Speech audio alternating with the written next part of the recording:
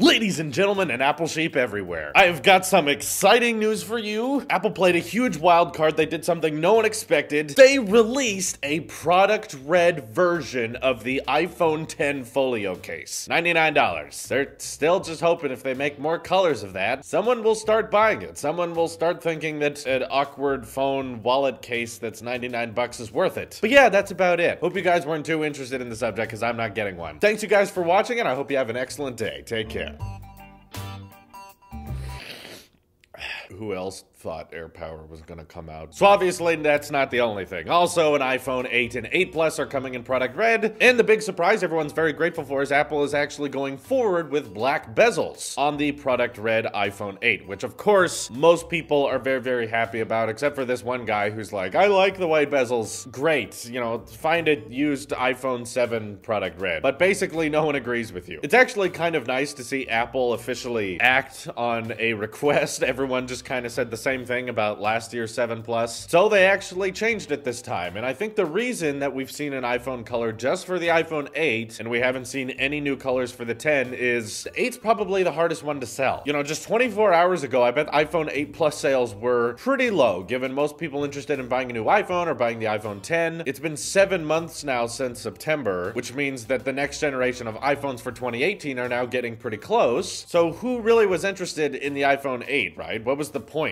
If you wanted a new iPhone, you got an iPhone 10, and now we even had people who are questioning, well, isn't it kind of late to buy the iPhone 10? It's amazing how colors will change people's mind. Now suddenly Apple releases the iPhone 8 Plus and 8 in product red. Now I bet a lot of people are actually gonna buy it. Similar to when they released the product red version for the iPhone 7 Plus, it's clearly a mid-run way of boosting sales. It's like we could have released this at the beginning, but we kind of want to take a pin in our sales chart and lift up that bar a little bit so that people get excited for iPhones again. And the stats say that it works. Especially tech journalists are gonna all have to go out and buy it just so they can try it out for themselves and see what it looks like, but functionally it changes nothing, of course. It is kind of nice though that this is officially the second iPhone 8 that actually has black bezels on the front. There's really not that many colors for the 8 either, just between blush gold and silver. Space gray, of course, had the black bezels. Now this has it too. Thank you, Apple. Yeah, the one difference with this release opposed to last year's is, for one, this one is in April. We're getting a 24-hour heads up. Apple saying, hey, pre-orders start tomorrow at 5:30 a.m. Pacific, which, by the way, Apple, thank you for telling us that. Wish you could have told us that's when pre-orders begin for the HomePod instead of making all of your customer support communities and customers guess it all day. We didn't know. Thank you for being upfront about it, though. Or see, I kind of liked what they did in 2017 when the new iPad came out and the red iPhone 7. There wasn't some bizarrely seductive made TV spot for the red iPhone 7. It was just like, you know what? We made one. Here you go. Alongside it came out that new iPad. Instead, now we get a sort of keynote, but it's not really live streamed, so we just have to hear about it through CNET. We get this semi-new iPad that's like, ooh, new Apple Pencil support, okay. And now a couple weeks later, Apple releases just a new product, red iPhone 8, which makes everyone go, oh, there's even more changes coming. But if the Apple Store app is changing at 5:30 in the morning, once again, I'm gonna hold out and hope, not expect, that alongside it we'll actually get the unveiling of AirPower maybe, or the new AirPods. But again, I seriously doubt that, especially given the primary reason AirPower is not out yet is because it's not been approved by the FCC. And every time there's a new website refresh, especially like with one with the product red iPhone, I love to go down to the fine print on the AirPower section of the website just to make sure nothing's changed. And I did today as well. It still says AirPower may not be sold until it is approved by the FCC, which really bums me out. It makes me wonder if AirPower was really meant to be some kind of futuristic concept, but because the FCC looks at it and says, this isn't safe for selling yet, or we're not sure if you can sell this yet, it's really not gonna happen anytime soon. But regardless, I'm still very curious about that iPhone 8 as well. I'm surprised they went with the full dark red glass on the back. I'm sure that's going to be very saturated. I kind of thought that if they were gonna do glass on the back, they would do it more as an accent, kind of like they did with blush gold and silver. Not very saturated colors, just kind of light midtones. And then then maybe Apple would make a really accented product red bumper around with the aluminum, maybe a product red Apple logo, and that would be the Red 8. But no, they dove in head first and made the exact same color combination as the back of this one with a silver Apple logo and solid red back. And I'm guessing that's gonna look really, really cool. For those people who may be asking me, am I going to switch to it? Heck no, mostly because Touch ID doesn't work on my fingers, and I love my iPhone 10 so much. I'm so used to not having a home button now. Gesture controls are way better, and while this does look very cool, no, I'm not gonna be moving backwards. That's not to say I won't unbox it. I'm already in talks with a couple fans who are interested in getting one themselves and said they might let me unbox it first and then send it to them. Similar to what we did on this channel with the Galaxy S9. Something like that may happen again. So it sounds like I may be getting my hands on one and being able to unbox it and film it and give you guys my impressions, but probably not a whole review, just an unboxing so we can get the idea of what it looks like. And primarily, I just want the box for the collection. So if anyone out there is planning on getting the iPhone 8 Plus in product red, then please feel free to send your packaging once you get your phone to me if you want it to be included in the Tailosive Tech backgrounds of every video. I would gladly add it to the collection, and then you could know the box to your iPhone 8 is forever immortalized in the background of Tailosive Tech. So yeah, I tried to make a whole video out of that. Most people didn't have as much to say as I did, I bet, huh? But regardless, we'll get back into our regularly scheduled programming very soon. Anyway, this is your Apple Sheep here, and I will see you in the next one.